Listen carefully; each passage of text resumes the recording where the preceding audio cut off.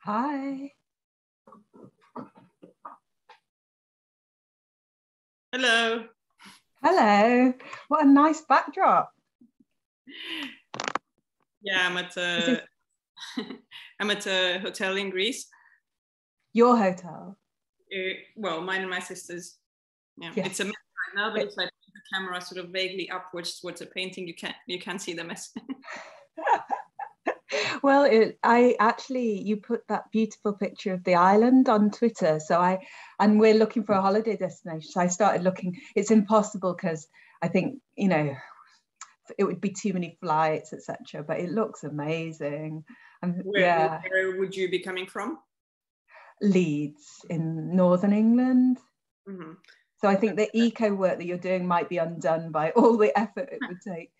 All the flights we would take. So another time when we're in the area, maybe. Yeah, but I went to try it myself to take the train from the UK to see how that works. Yeah, so I might do that this year. We've got 2 teenage boys. I want it to be a bit quite easy. It's the last year we'll be going away as a full because my eldest son's 18 now. So probably he won't come away with us from next year. We'll see. So thank you so much for agreeing to do this, especially at a really difficult time. Yeah, thank you for inviting me. I told you it's for someone from Eastern Europe. It's just I don't have family left in Romania. I never had any family in Ukraine, but it sort of brings back memories, and it's something we thought we were done with, that we'd never have to worry about Russia again. I have a Romanian student, actually. I must send her a quick email and remind her to come. So she was saying she had much similar feelings to you, that it's bringing back bad memories. What age were you when you left Romania? 11.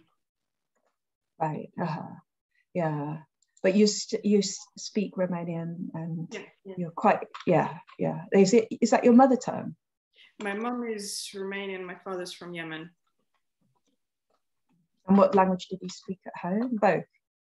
No, I don't. I lived very briefly in Yemen, but I forgot Arabic as I grew up. So Romanian, and now my mom emigrated to Sweden. So now my family is in Sweden now. Mm-hmm. So you speak Swedish and English and any other languages? German, because in Transylvania where I grew up there was a German community, and I went to a German language school. Oh, that's amazing. Every time I come on Zoom, I'm like Pavlov's dogs, because I'm learning Hindi. So I'm spending a lot of time on Zoom. Since the pandemic, I'm just obsessed. I'm doing at least 2 hours a day of Hindi, and a lot of it's meeting people. What's that? Who is it? It's a different alphabet as well, right? It is. It's Devanagari. It's beautiful, but it's quite hard. It took me about 3 or 4 months just to be able to get to the point where I could make out the simplest words. I just was repeating the letters for months, but it's actually, once you crack the code, it's all right. It's very phonetic. So I'm really enjoying that. It's been one of the few good things about COVID. Do you see any similarities between it and European languages? It's an Indo-European language, so there's surprisingly many similarities, like dant for teeth. I mean, that's clearly a European root. What else? I mean, a lot of words have made their way into English, like jungle is originally a Hindi word meaning forest. Mm-hmm. We use it to mean a tropical forest, but they just use it to mean any. So they would describe, English wood as a jungle. And lots and lots of English words, because of colonialism, are there in Hindi as well. So if in doubt, you can just say the English word and it'll probably be understood, as long as you put it in the right place in the sentence. It's the grammar that's really hard. Grammar, and obviously getting used to Devanagari, those are the 2 hard things, because it's like German, the verb is at the end of the clause or the sentence. So for English ears, you have to wait a long time for the action.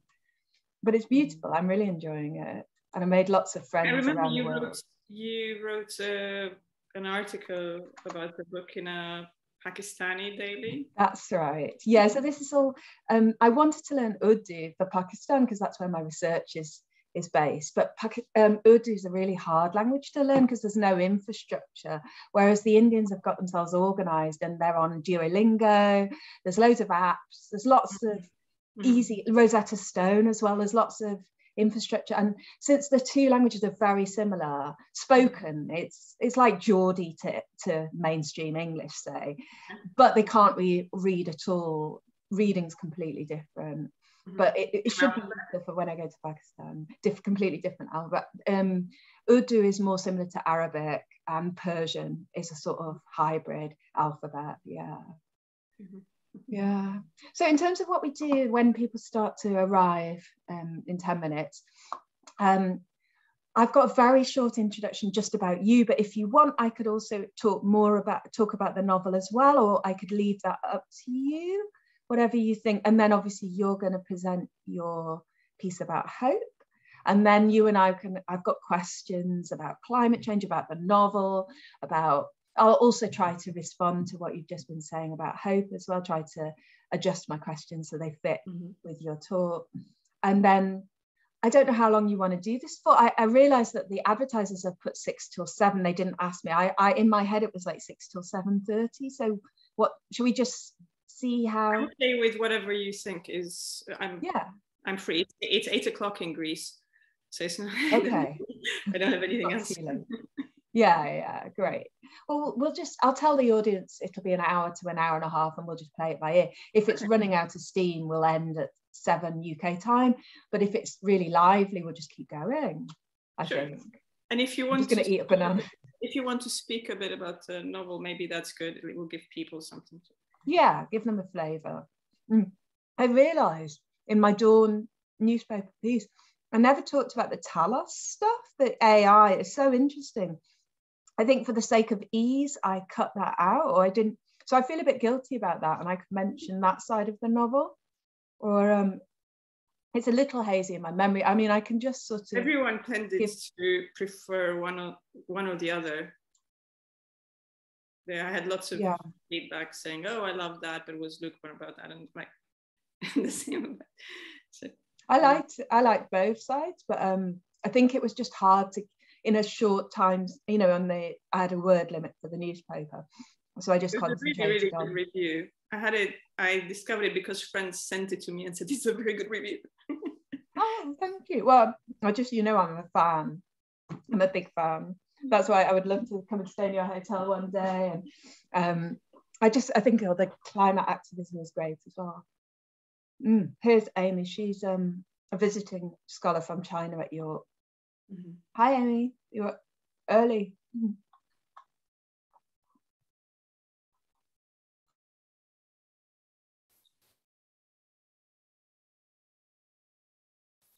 Do you have any questions or anything you'd like to flag up before we start? No, not really. You can hear me okay? Yes, perfectly well. And what's the painting? It's really beautiful. It's actually it's an underwater photography.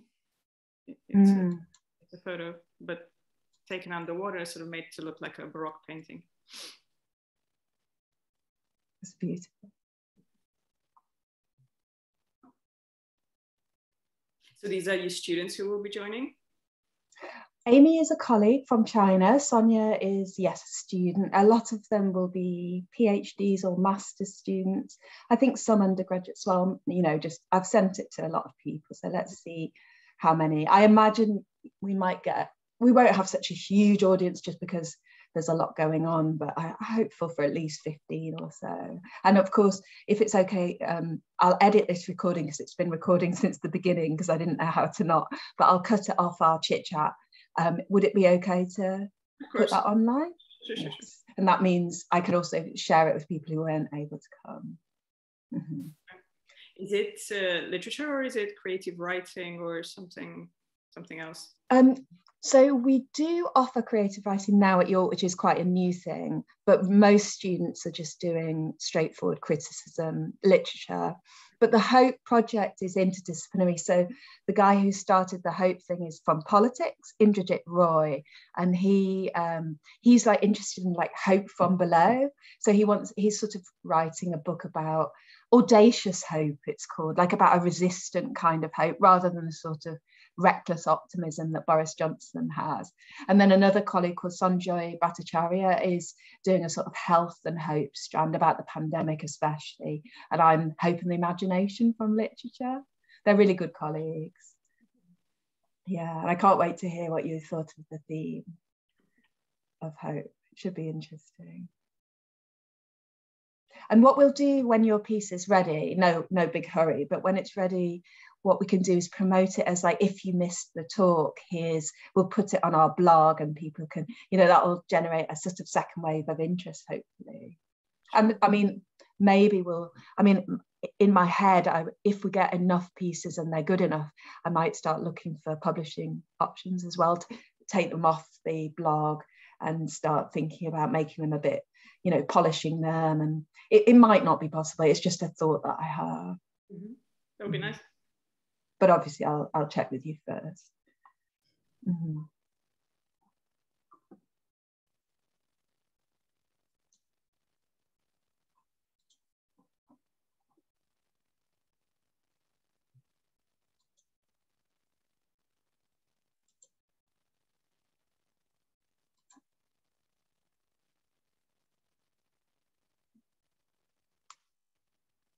So it sounds really good, and this view is really good. If you want to get water or anything, or a cup of tea before we start your... Yeah.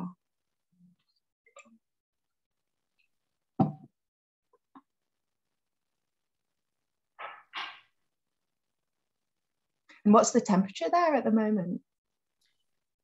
Today was a holiday. It's called Clean Monday. I think it's the beginning of Lent.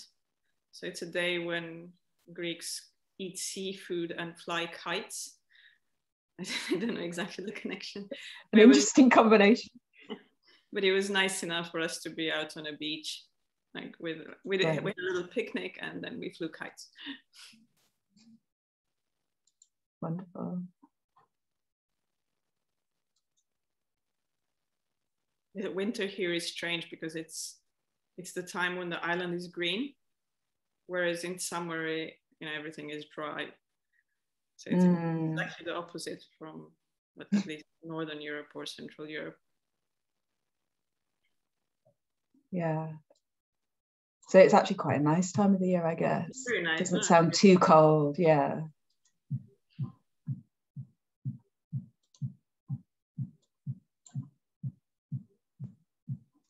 Can you hear dance music in the background? Because my teenage son has chosen. Can you hear it? Oh dear. No, you can't. I don't mind. Okay. You don't mind? Well, I do. I think I might tell him to. He always does this. Wait. It's gone. No, it's just a. Are you sure? No, because it's just between songs, I think. I've got a bad feeling. I was hearing like a no, drum. nor can I. Yeah, and I think it's just he's finding the next track. I've got a horrible feeling. He always starts with an unerring sense of when I'm busy. Let's see. It might be fine.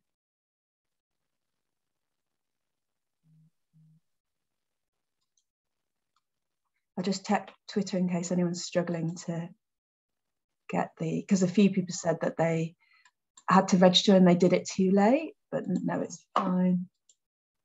Email's fine.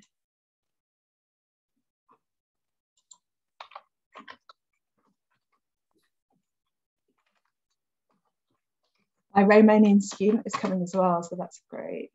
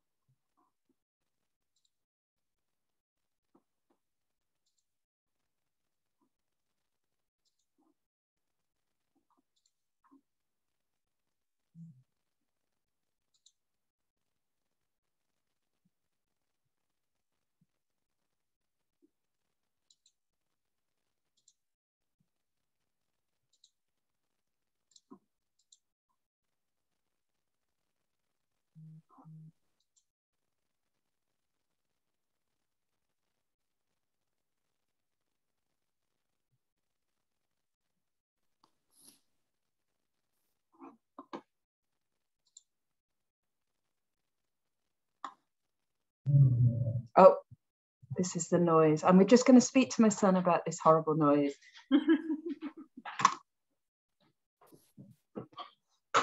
Go, Ash. Yeah, but please keep the noise down.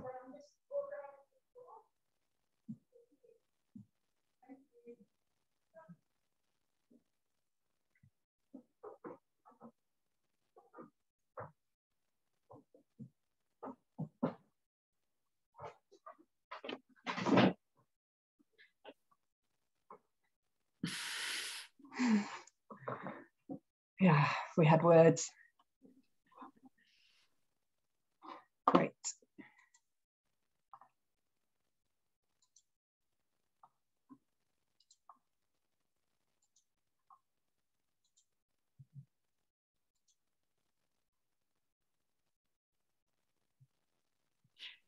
If there's questions or something during the talk, am I supposed to notice it, or will you alert me that someone? No, what we'll do, and I'll explain this when everyone comes as well, but yeah, I'll collect them and I'll read them to you, or people can unmute themselves, but you just concentrate on your talk and completely ignore the chat. Yeah.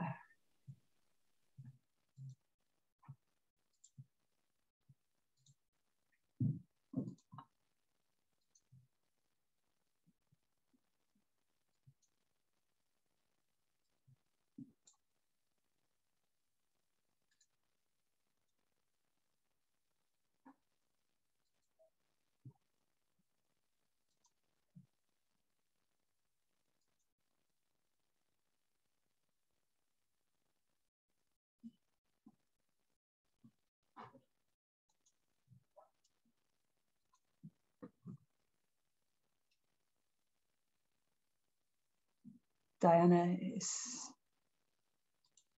so yeah, there's something wrong with I think the address on the Eventbrite possibly. So a few people, I think it's split the link possibly. Thank you for letting us know, Patricia. One of my students is struggling to get in. I'll post it on Twitter as well. Oh, Diana's there. Hi.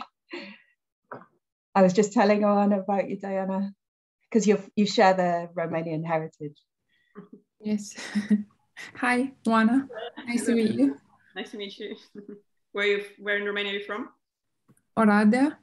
Okay, cool. I'm Sighișoara. Oh, nice. Oh, even better.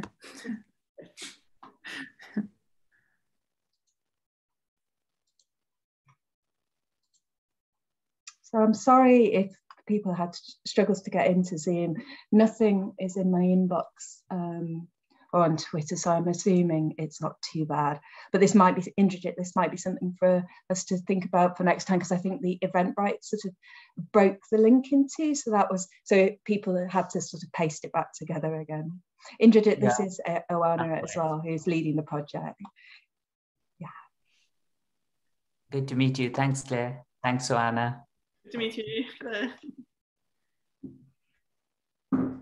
So welcome everybody. It's really nice to have a lot of people. This is more than I was expecting, and it's great. And I know that there's a lot going on. It's the end of a long term beset by strikes, etc. So I'm really grateful for the support, and I know that you're going to have a very interesting talk. So welcome everybody. A bit of housekeeping before we begin.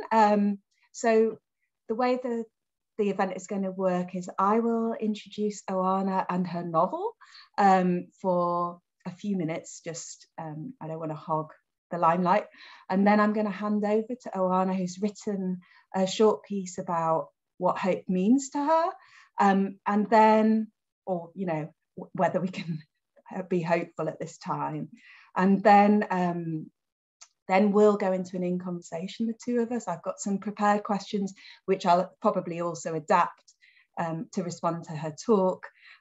So we'll have a conversation, and then I'll leave at least 10, 15 minutes for your questions, which you can either put your camera on and unmute yourself and ask directly to Oana, or you're very welcome if you prefer not to do that or your connection isn't strong enough, you can just type them in the chat. You can do that all throughout the talk, but Oana won't be looking at that.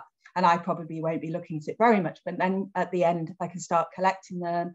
And, it'd be really good to have a lively discussion. It was advertised, this event, for 6 till 7. We may go a little bit longer than that.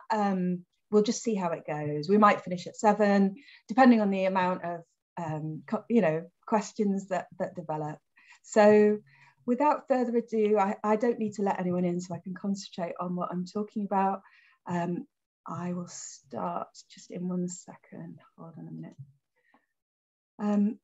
And it's really just a great pleasure to have Oana here. Her novel is amazing, and we didn't know each other before this, but I reviewed her novel for Dawn, which I write a regular newspaper column for about literature, and I just really was, because I'm very interested in pandemic novels at the moment, so I was really struck by what she was doing in this novel, Under the Blue, which was published, was it this year or it was the end of last year, August? It was March last year.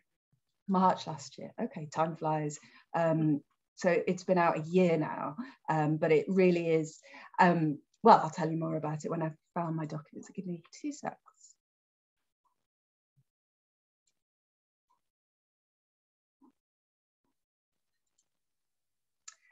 Okay, with roots in Greece, Romania, Yemen and Sweden, Oana Aristide lives part of the year in London, or she used to. I think now you're fully on the Greek island of Syros, where with her sister, she runs an eco-friendly hotel. And I was just saying before others arrived that I was checking out the hotel. I was even tempted to come on holiday there. It looks absolutely incredible.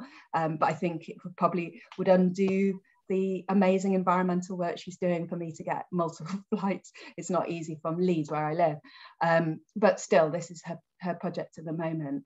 But she's also obviously an amazing writer.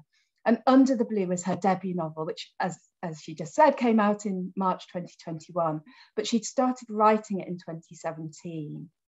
And many of the book's vignettes have eerie counterparts in events from the last 21 months.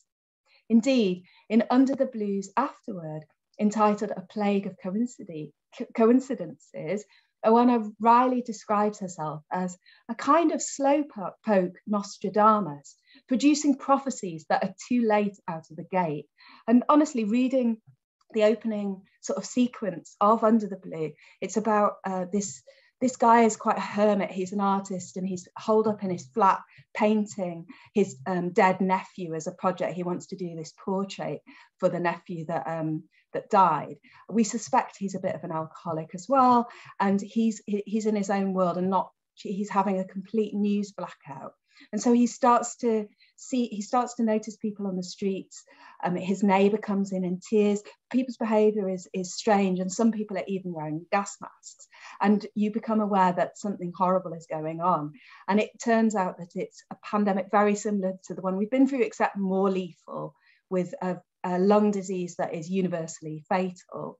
And there's a strand that I was saying to Oana, I felt guilty because in my review, for the sake of the word limit and just my own ease factor, I didn't talk about a whole section of the novel, or intervals in the novel, which deal with an AI computer named Talos, and these scientists who are a kind of, well, I don't want to do spoilers, but there's a whole kind of strand about artificial intelligence and responsibility and scientists' motives and relationships, which is really interesting. But I concentrated more on Harry, this protagonist, who only realizes quite late in the day that there's a huge pandemic going on.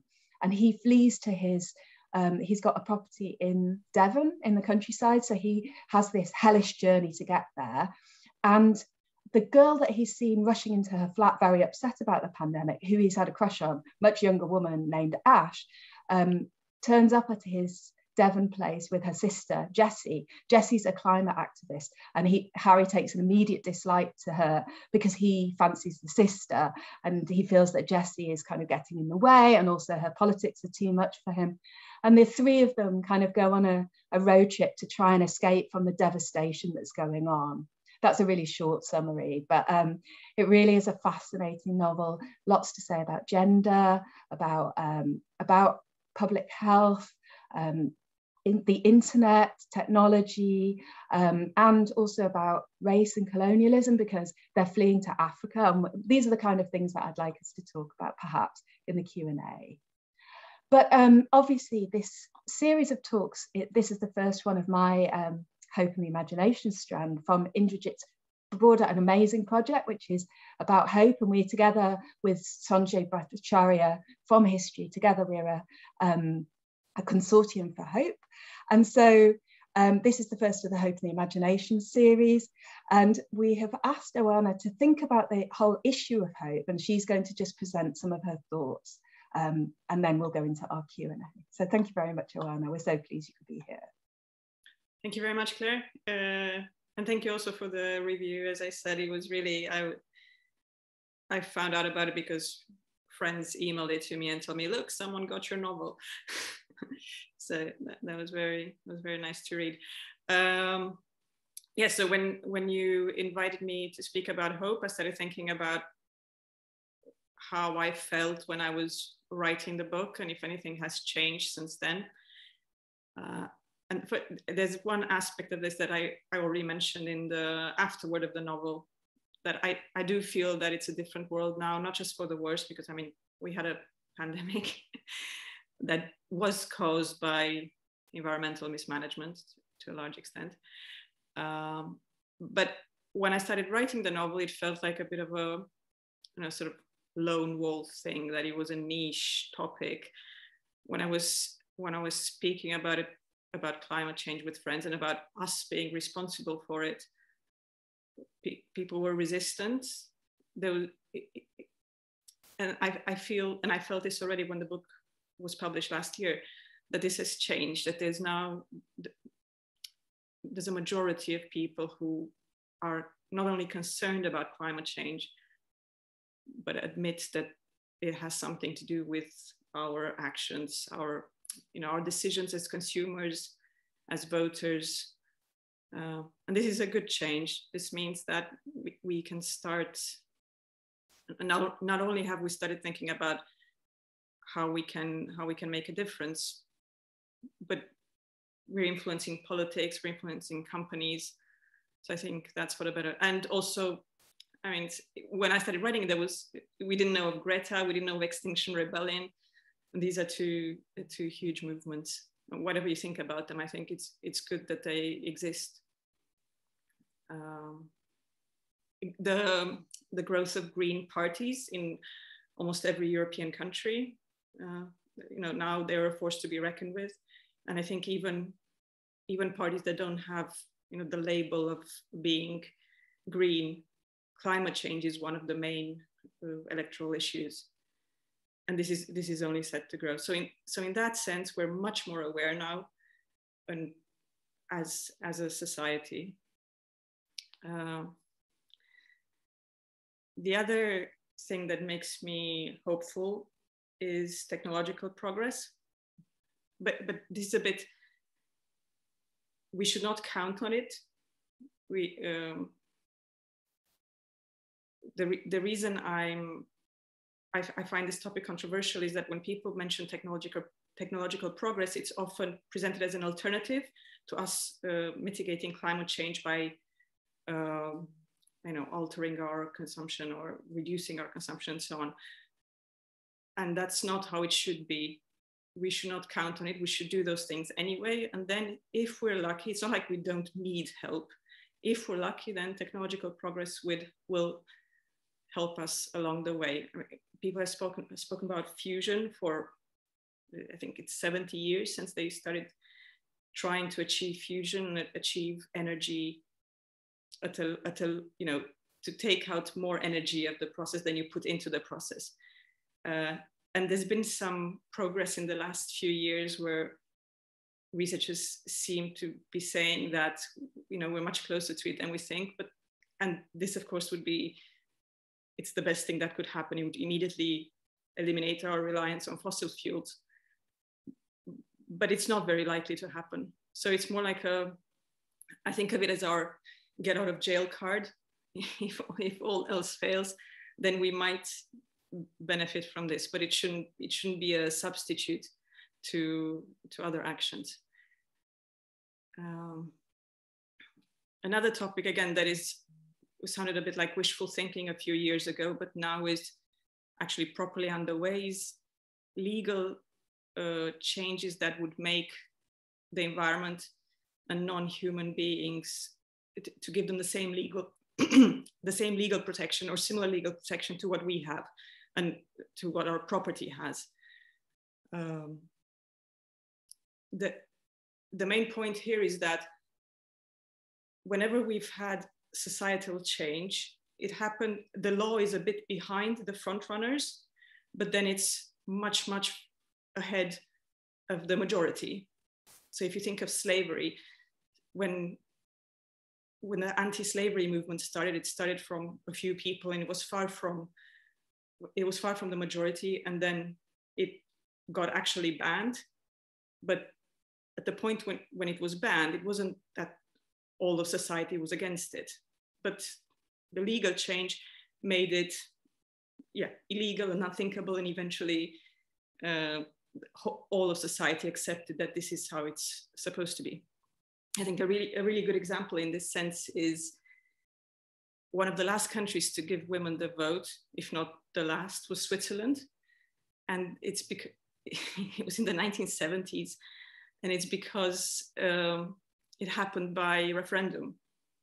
So it wasn't that, you know, the parliament was convinced or the government was convinced. They had actually to convince everyone. So that's why I think if we can get just a significant enough mass of people who will, in parliament or in a position where they can vote for this sort of change, that would immediately make an enormous difference to how we treat the environment.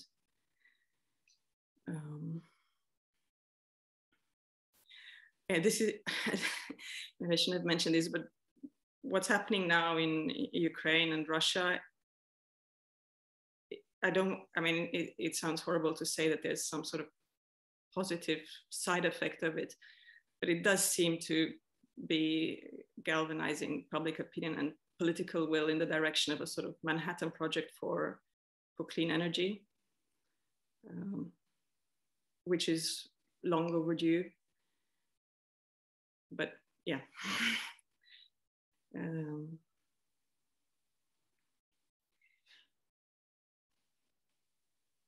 I don't know how much, if you're at all interested in virtual reality and in what's happening now with the investments that Facebook is making and Apple. And it seems to be in tech circles that this is the next big thing, and they're really betting on it becoming almost our interaction of choice. Like it will replace social media. And I was wondering, when I first heard about it, it sounds completely unappealing to me. I really don't, as a consumer, I don't see the point of it. And I was wondering why so many people who, I have similar opinions to them in other respects, why they seem okay with this. And the only reason I can think of is that it would mean a shift of real resource consumption to virtual reality. If we fulfill those needs that simply have to do with mindless consumerism in a virtual world, it means we don't have an impact on this world. So in that sense, it would be something positive.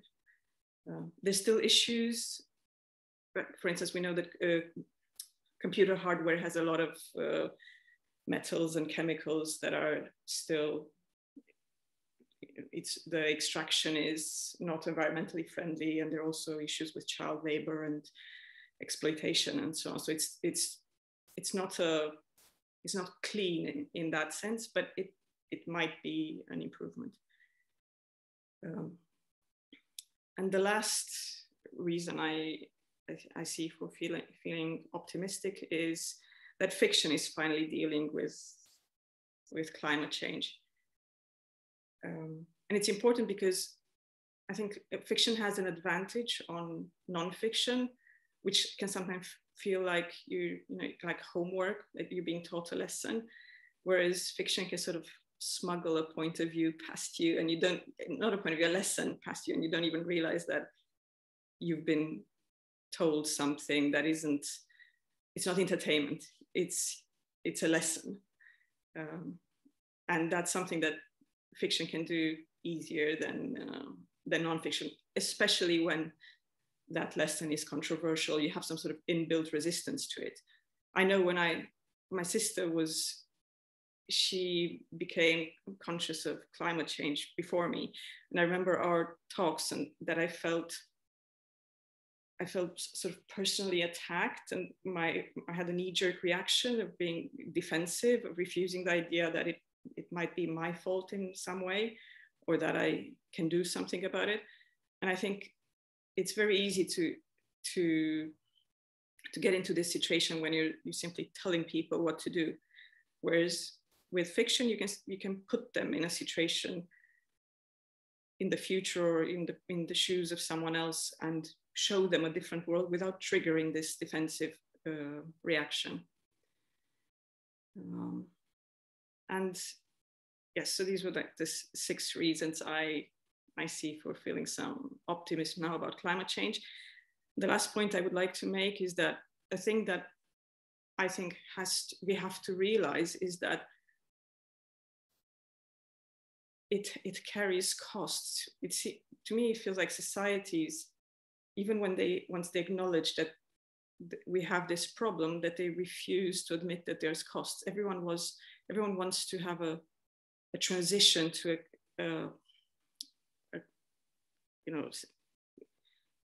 clean energy without simply accepting that it will be more expensive. We will have to reduce our consumption, and there's no way. I'm reminded in this when communist countries came out of after 1989, after the revolution, when they all came out of communism, and all the Romanians were like, yay, now we can live like in Germany. And it was, no, you've just stopped digging the hole, but you're still in a hole. It will be difficult to get out.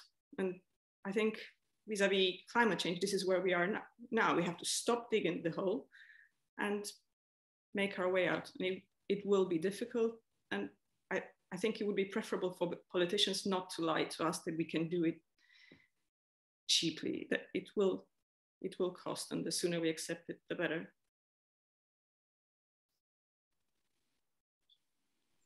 That was great, Oana. Thank you so much. It's like reasons to be cheerful, and you've given us 7 really clear ideas, and they also fit quite well with the sort of questions I want to ask you. So I'm going to start where you ended with climate change, and I wanted to quote from Amitav Ghosh's book about climate change, The Great Derangement, because I think what he says there really chimes with what you were just saying.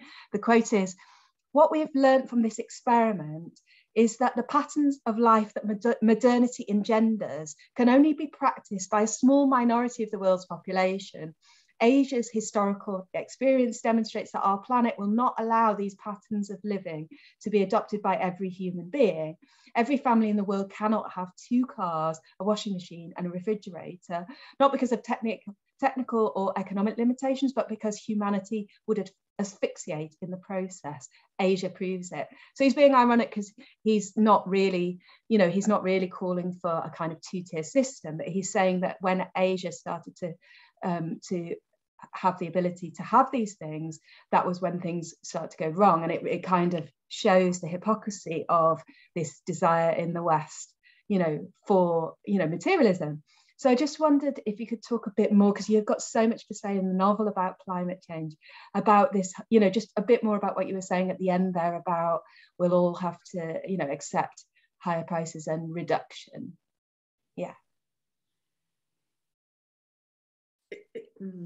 This is so embedded in consumption is so embedded in how we think, and in everything, in the way we evaluate business success, in the way, like the foundations of our economics, that it's it requires a change, not just at the level of how we think about what we need in terms of stuff, but it requires an actual change of how the economic system works. It's all built up on, it's based on endless resources and eternal growth, and everything else is considered bad, even if that growth is negative. Like, you can, there are many controversial issues about the way we count what we consider as economic growth. Like, the prison population expanding, that's positive growth, when, well, really, is it? And the same with pollution and all the externalities on the environment and on our health and so on. So yeah, we simply need to have a very, very serious discussion about it. And it requires politicians to be very brave and honest and not kick the can further into the long grass. It's just someone in a position of power has to have the courage to risk losing an election and simply say it like it is, that we have to reconsider the way everything, trade, pensions, everything. There's no easy way out. How do you think the pandemic might change things? Because we've seen such huge changes and demands being made of us, and your novel has a lot to say again about pandemics. And at the top of your talk, you said that the pandemic was largely caused by climate change mismanagement. So I wonder if you could talk a bit about sort of zoonotic diseases, about the future of disease as well as the climate emergency.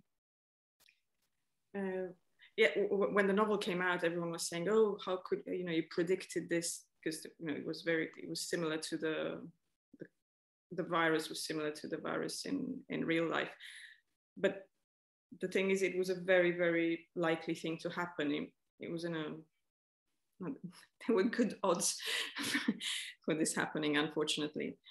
And yeah, the causes can be, we don't know what's going to happen with a permafrost melting. This is the scenario in the book where permafrost melts and it's frozen carcasses are releasing bacteria or viruses that we have no immunity to. And with the coronavirus, we think it came from consumption of wildlife in Asia. I don't really think that this, with the numbers, with 8 billion people, I don't really think this threat can be eliminated. Obviously, there should be protocols in place for dealing with it better. I thought our reaction to the pandemic was terrible. It could have been stopped at the beginning, but for some reason there was no plan or no one. I don't know what happened, but I thought the reaction of the world was pathetic. There was no cooperation until it was far too late. But I think more or less, I believe that it will happen again. I don't think this is a threat that we can eliminate, even if we're very careful. We're simply too many, and unless we restrict people's movements and to a degree that I don't think we want, I don't think we can avoid going through this again. And I wanted to ask you as well, relatedly, about the novel's representations of characters' relationships with the non-human. So there's lots of kind of interesting vignettes about that in Under the Blue. For example, Harry has to bury a cow in a really disgusting scene. And then Ash later on has this turn away from meat and really suddenly can't bear to eat meat anymore. And there's lots of other animals that feature, like cats, fleas, and a dog. Outside the animal world is the bitter lake that nearly kills Jessie with its pollution. So yeah, I just wanted to ask you really about, about how you allowed the non-human to figure in the novel, because often novels are so focused on the human, but you seem to be trying to extend the canvas. Yes, I was also trying to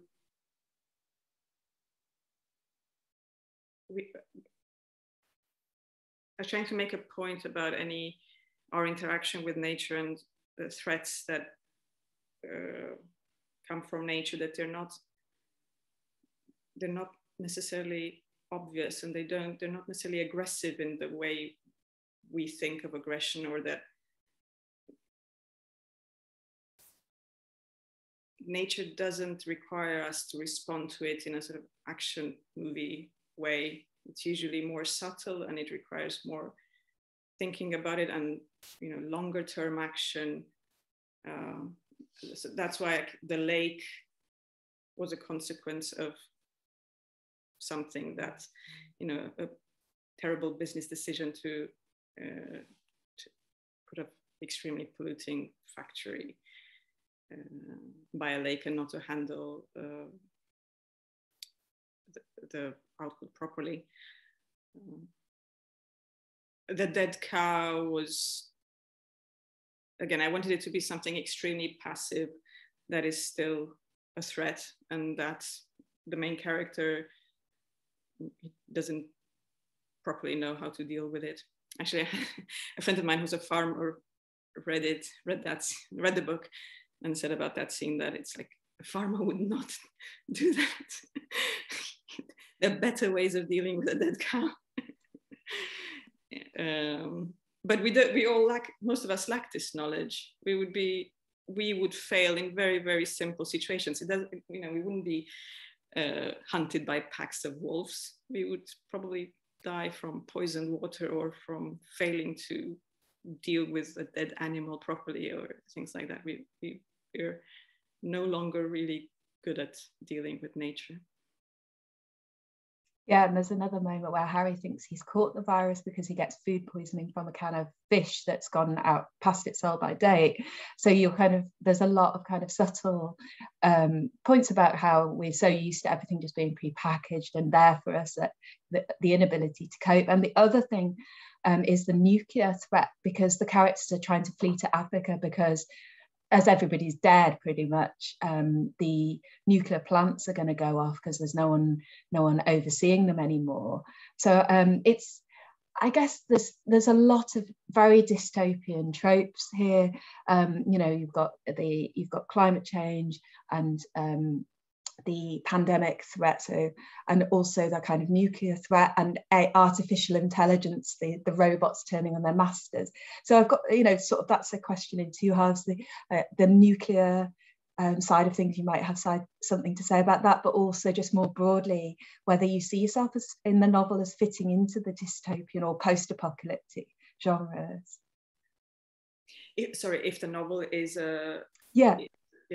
If it's a post-apocalyptic or a dystopian novel, if you feel comfortable with those labels, or yes, yeah. Mm-hmm. The nuclear aspect is so first of all, I couldn't get a straight answer out of anyone of if this is really what would happen. 20 years ago, I think it would have been, for sure, the scenario in the book would have been the plausible scenario. Now there seems to be so many fail-safes having to do with nuclear reactors that there are a lot of experts who are saying that the nuclear reaction would be stopped. You could cool the engine. It wouldn't be the sort of disaster that is predicted in the book. So, and the reason I'm a bit, maybe I feel a bit guilty about that, is that you can make the point that nuclear will help us manage the transition to renewables. And I simply don't know enough about it to say that it's the right choice at this moment to turn them off. There are a lot of people who are very, very environmentally conscious who argue that no, we should keep our nuclear reactors and help and allow nuclear energy to help us manage the transition. But as an idea for the book, I thought there was this idea that we booby trap the planet, that even if we all disappear, we're still left with this massive problem.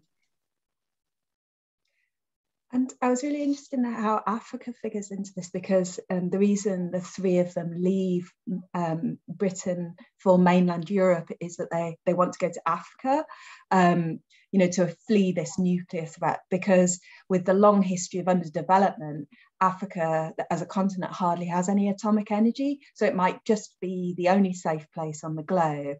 And more than that, their conservationist mother had been working in Central Africa before Armageddon hit, and there's an outside chance she might still be alive. So, you know, this whole trope of Africa as a promised continent for them, although we never see them actually reach Africa. But I wonder if there was a sort of, if you were pushing against colonial ideas with that strand of the novel.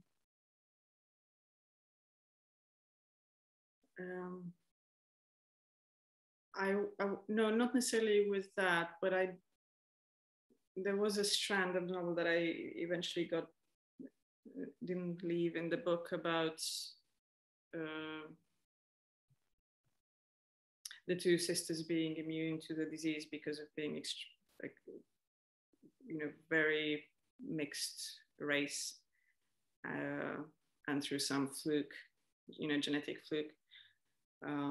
So that was the only aspect I had about the only idea that had something to do with colonialism and white Europeans and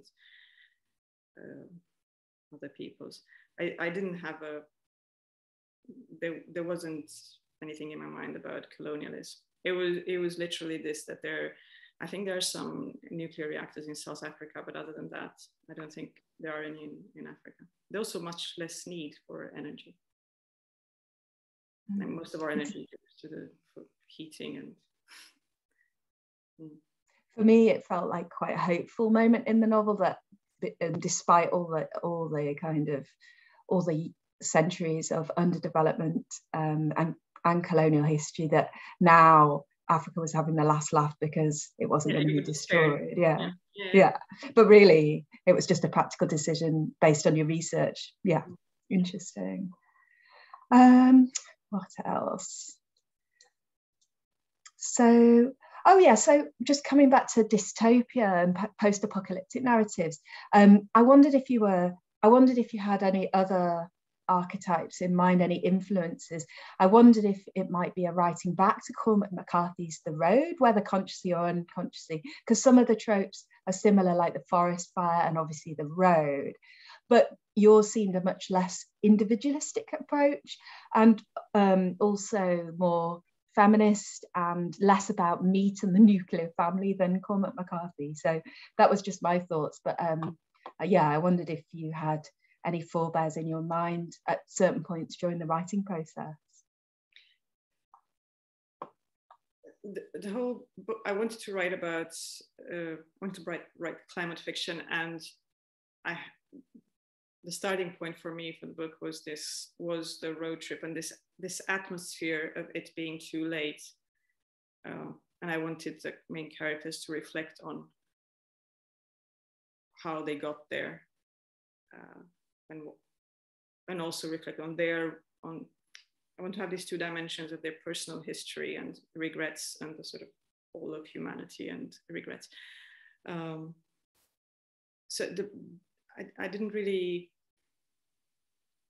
don't think I was inspired by The Road, but you never know these things. Maybe subconsciously, maybe it was. There's a novel, On the Beach, Neville Shute. I think it's from the 1950s or 60s, an Australian writer. That has this sort of atmosphere that I was aiming for, where we just went completely wrong. In that book, it's we think it's nuclear war. And again, it's a small group of people for whom it is too late, and they have to deal with it in a non-hysterical way. No, that was the main inspiration for me. That's really helpful. So coming back to your talk about hope, you pinpointed technology as something that has optimism, but we should be careful because of it sometimes being seen as an alternative that allows us not to change anything about the way we're going about our lives. And so I wonder if you could speak a bit about the novel and about the artificial intelligence element, the Talos, and these, it's all sort of set in the Arctic or Antarctic, I forget, but it's sort of polar. And again, it's about people who survive the pandemic because they're in such a remote place, but there's also this computer Talos. So I wonder if you could sort of tell the audience a bit more about that strand of the book and how it might fit with your thinking about technology that you outlined in the talk. So that strand of the novel it's two researchers, a man and a woman, who are teaching an AI, they're teaching it the history of the world, and they're asking it, so they're feeding it the history of the world in chunks, and after each chunk they're asking the AI to make predictions about what will happen next. And so they're training it to predict what will happen to humanity, and the idea is that eventually we reach the present day and it will be able to predict threats to humanity, and then we can avert them. This is the general framework. What I wanted to do with that is, I think we put a lot of faith in technology, and particularly in AI, we have this idea that artificial intelligence would be like a very clever human. And implicitly, the assumption is that we are very intelligent, we just cannot compute as fast, or we simply cannot store that much information. And that's not what artificial intelligence is at all, because we have feelings, we have biases. We're very much not artificial intelligence. Just look around.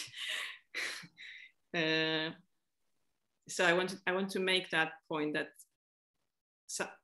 if we would achieve our goal of creating artificial intelligence, I don't believe it would do what we want it to do. I don't believe it would be, the robot villain that we have in fiction. I don't think Talos is a villain in that sense. It doesn't go off, wanting to take over the planet. But yes, I meant that strand as a criticism of this idea that we really know what we're doing and we just need more of the same. And my last question for now anyway, until and we'll open up shortly for your questions, and if they're slow in coming, I've got more that I could ask. But anyway, so my last question for now is about hope and creativity, because that's one of our 3 concerns on the Hope Project. So art features quite a bit in your novel, and you also mention it as one of the 7 glimmers of hope in the talk. And I mentioned that Harry, the male protagonist, is an artist, a painter, and is doing this portrait of his nephew Tim for atonement of their relationship when he was alive.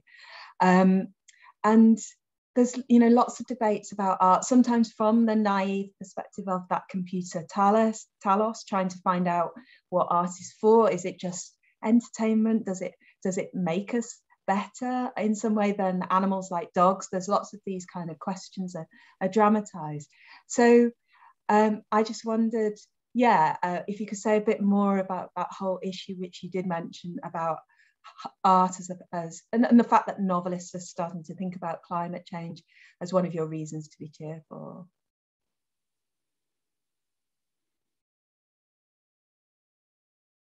even those of us who deny that art somehow makes us special, I think deep down we believe it. Because we cannot really put our finger on what art is. We can define most things, but it's very, very difficult to define art, or to even to say what it's for. Anything about it, we could all agree that it exists, and then there's no more agreement. So I wanted it. I thought it was a relevant subject in the context of what humans are and how we should position ourselves relative to the rest of the living world. And I meant it also as a counterbalance to the very rational points that Talos makes about what we're like, and basically the criticism of humanity. I meant Harry to be the sort of difficult to explain, not at all rational, but that there's something there that I don't want to say redeems, but I know I imagined in the book, I imagine it as something a defense lawyer would say if humanity was on trial. Yes, that's great. So open the floor for your questions. So please, you're welcome to unmute yourself and ask, or to pop your questions in the chat, which I'll read out to Oana, whatever you want to do. If they're slow in coming, I have a follow-up question about art, but yeah, I'm sure that your questions are more interesting. Amy, is that a question? Yes, thank you, Oana, and thank you, Claire, for this very interesting and also very highly relevant conversation. It's extremely relevant. I must tell Oana, do I pronounce her name correctly, Claire? Oana? Oana, yeah. Okay, thank you. You do not know how popular you are in Chinese book market. Your name is everywhere in our website, and the advertisements just to say you have predicted cleverly the coming pandemic, and actually the coming out of your book verifies Aristotle's statement again. That is. Poetry, of course, literature sometimes tells more truth than history. And I have two questions. Maybe they are closely connected with each other. Everybody have already realized the emergency of reducing energy consumption. But when we call for reducing energy consumption, how to make sure justice, because developing country, developing world will say, we are just beginning to try to obtain those conditions, those enjoyment that have already been obtained by the developed world for many decades. And so this is a very complicated question. Of course, everybody wants to reduce that, but still some people will feel this is very delicate to sort out. This is the first question.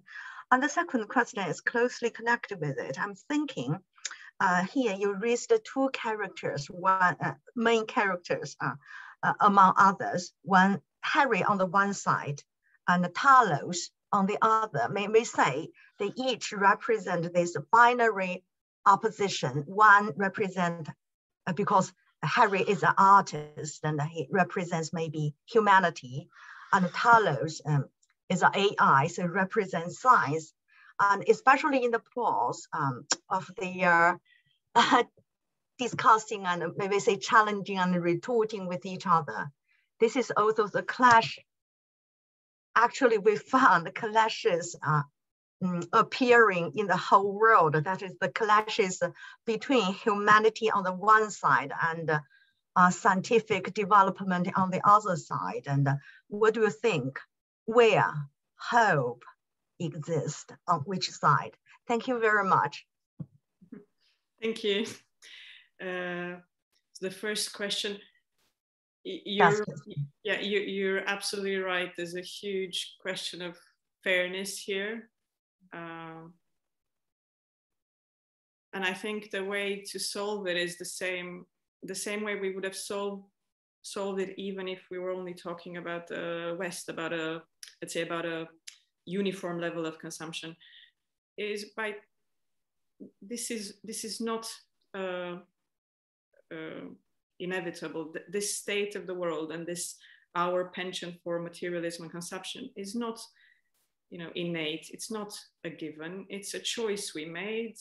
Yes. We went down that road, so it's not something that we absolutely need, or we instead of telling people, yeah, I know you all want it, but you can't have it, we should discuss the fact that we went down the wrong road, that this is not the thing, and there's no evidence that it makes us happier. There should be an honest discussion about us simply having made the wrong choices, not just in terms of consumerism destroys the environment, but that it's just not something worth pursuing in general. And I think if the West comes to believe it, and it's not a dishonest claim. I don't know. I cannot think of anything that makes me more miserable than spending a day in the mall. It generally doesn't make people happy. So I think we should simply admit that we have to find other ways that make us happy. And the second question, I'm not sure I understood. You said there was an opposition between science and humanity. I'm talking about actually the two subjects and the two way of thinking. In the sense of which? As represented by Harry on the one side and the Talos on the other side. Like art and science? Do you mean art and science? Yeah. Yeah, art and science. And where's the hope? Yes. Which one represents hope? Yeah. Well, in the book, science has no, there's almost no stakes for it. Talos is just curious and nothing else. And if anything keeps him going, it's the desire to find out what happens. So hope is definitely on the side of, it's us who need hope. Okay. I don't know if that answers your question. Okay, thank you. Thank you very much. Thank you. Other questions from the audience?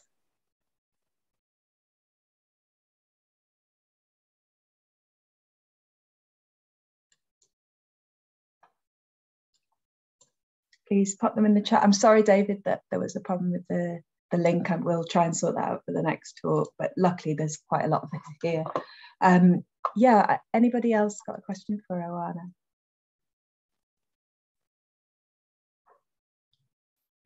Adrian. Yes, I was going to pick up on this point about, obviously I haven't read the book, I might know the answers to this, but a couple of things on the climate change aspect, because you mentioned artificial intelligence and virtual reality. And one thing that strikes me about that is, surely that's going to lead to a massive demand for energy to drive all these machines, which again is going to be a vicious circle, perhaps. It won't necessarily take away, or at least not eliminate altogether, that sort of climate destroying consumption of resources. I don't think regular computer use is that energy intensive. I don't know if you're thinking of cryptocurrency, but it's a completely different process. For example, yeah. No, yeah, but that is a unique process, and it's not replicated in the way we normally use a computer. So, for instance, using a computer consumes much less energy than taking a trip to, by taking the car to a shop or something. It's not, unless, of course, it's used for crypto mining. But hopefully, it won't be that. But that's what I'm thinking about this idea of the metaverse, which is going to require a huge amount more, I think, computing power to run it. Who knows what the outcome of that will be? No, I think even a computing power, if you accept crypto mining, is a tiny percentage of our energy use. So I think if some of the other uses would shift towards virtual reality, I don't think that would increase energy use at all. I think it would decrease it.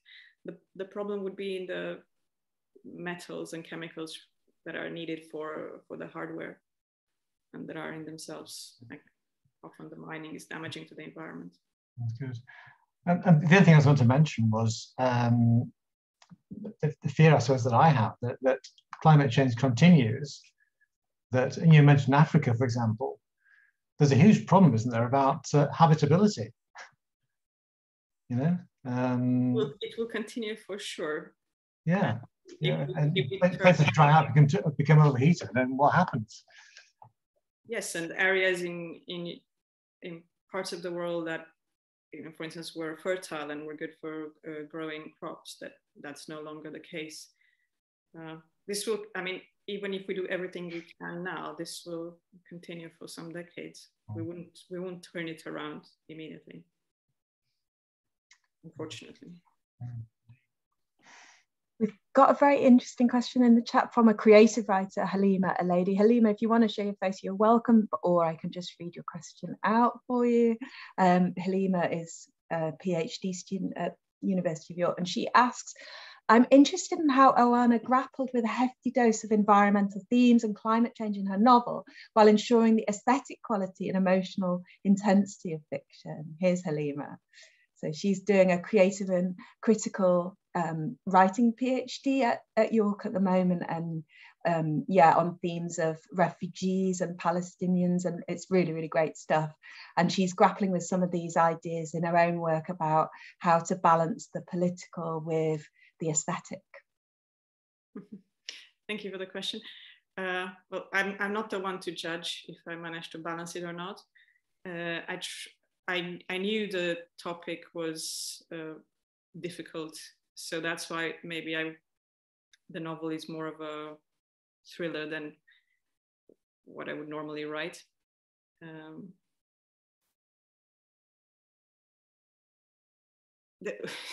Something that happened is I had a lot of readers sort of reacting to the novel thinking that, you needed a plot, so you thought of climate change. But actually it was the other way around. I wanted to write about climate change and I needed a plot. So the plot served the purpose of what I wanted to say. I think if you start from the characters, I don't know, I really shouldn't be the one to answer this. My readers should say whether this works, whether they don't feel lectured to, or definitely don't feel lectured to. But have you got any tips or tricks? Were there any things that were really, any moments where you felt you were being too didactic and then you fixed it, or any advice you got from outsiders that helped? Yes, so if we're thinking about the talos, the dialogues, if you read a description of what they are, it sounds incredibly didactic.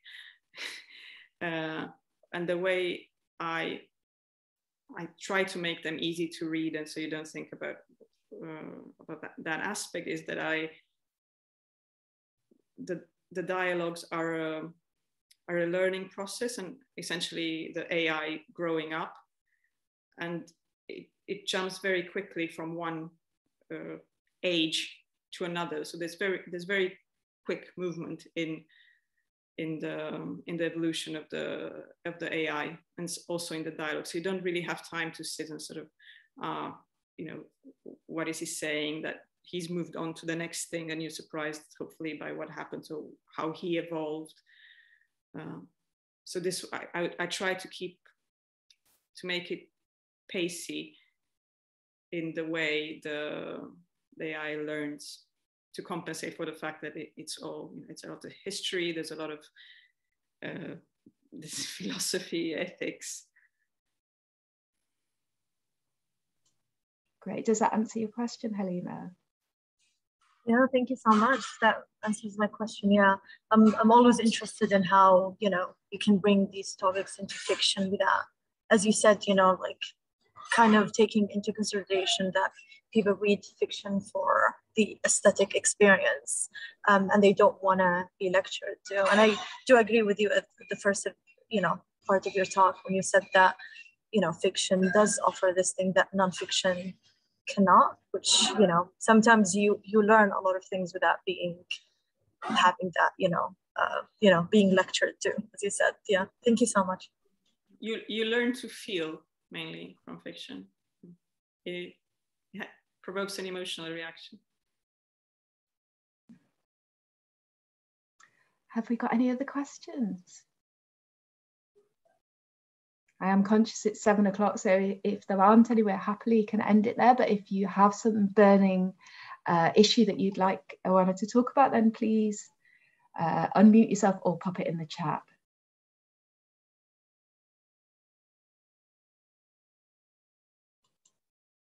I'll give it 1 more minute in case somebody's frantically typing away. But yeah, no, I'm really glad you came back to the point from the talk about what fiction can do that other forms, like especially sort of history and politics books, can't necessarily do. That kind of, what you said, smuggle in these ideas, and then just now talking about teaching us to feel, that's really, really valuable for us to take away. And I know that Indrajit and I are really looking forward to reading this piece that you know, that I thought it was very clear and nicely structured, so it'd be really interesting for us to have that on the website in due course. Yes, I think, yeah, it's mostly just thanks in the chat, it seems like, so we may have come to a natural end. I wonder if you could like do a virtual clap for Oana. I thought that was a brilliant talk. There's the reaction button if that's easier. Thank you very much. It was great. It was a pleasure. And yes, great question. And it's lovely to see so many friendly faces as well. Thank you everybody for coming. It's been a great turnout tonight and we're very grateful. Thank you very much. Okay. Oh, we have got a comment, not a question, but as a play therapist working with children and young people, I think hope is in the next generation. That's a really good point, actually. There's lots of, I guess, everyone's sort of list, everyone's top 10 is going to be different. But yeah, I think the Gen Z give a lot of grounds for hope as the mum of teenagers as well, though they were kind of driving me mad with their noise just as the talk was starting. But mostly they're quite hopeful. Thank you very much. Lovely to see everyone. Thank you. Thank you. Thank you.